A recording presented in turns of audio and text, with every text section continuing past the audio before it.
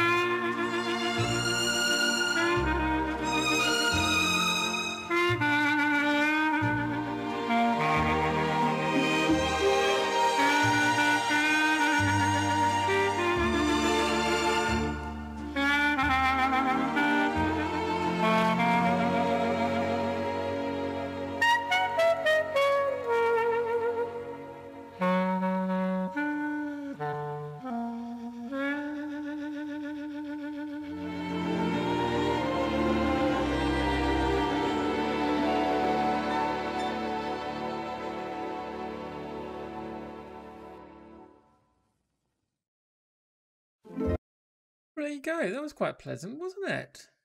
I think I recognise the main clarinet melody anyway from something. I quite enjoyed that. That was quite soothing to listen to, wasn't it?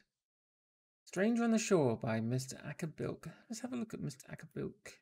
Is he still with us? No, he died in 2014, aged 85. R.I.P. That's a shame. Did he have any other #1 hits? He had a #1 hit in the UK in 1962 called The Best of Ball, Barber and Bilk. That was an album. though, not a single. And he did not have another #1 single. He had a #5 single in 1976 in the UK called Aria, so that's quite nice for him, isn't it? A pleasant song. I quite enjoyed that. Stranger on the Shore by Acker Bilk. I hope you enjoyed it as well. I don't really have much to say because I don't understand clarinet music other than it sounds pretty. I quite like the arrangement of strings in the background as well. It was all very well put together, I must say. Yes, they should do it for a living. Anyway, that's all I can say about that. Beautiful, lovely. I enjoyed it. That's what we're here for. Stranger on the Shore. I don't think we'll be hearing much more like that in the coming years. But maybe we will. Who knows? It was a strange time. Anyway, that was Stranger on the Shore by Mr. Acker Bilk. I will see you in the next video.